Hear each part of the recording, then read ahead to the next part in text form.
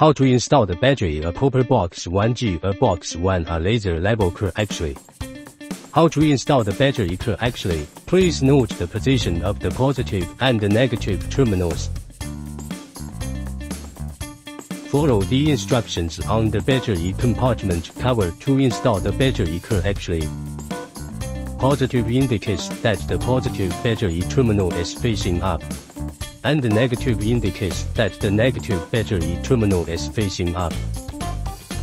Why do we raise this question? Huepar has recently received some feedback on the issue of a newly purchased BOX-1G not booting up properly. After investigation, we found that the reason for the problem is BOX-1G has undergone a product upgrade. After the upgrade, the BOX-1G will not power on normally if the battery is placed incorrectly. As long as the battery is placed in the correct positive and negative positions, it will work normally. How was the product upgraded? BOX-1G has upgraded the battery protection mechanism. After the upgrade, the positive and the negative battery terminals need to be placed according to the specified requirements before powering on the device.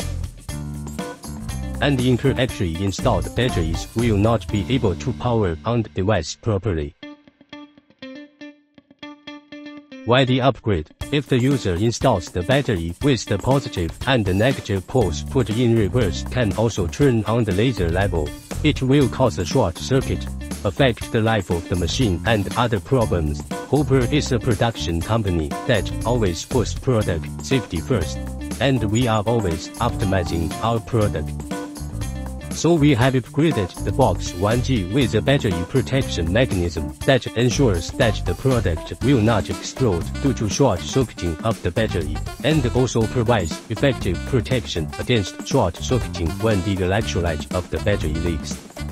Tip: although our safety design can avoid harmful accidents caused by battery electrolyte leakage, but when you don't use the laser levels for a long time, you still need to take out the battery and save it, so as to prevent the electrolyte in the battery from leaking and corroding the machine.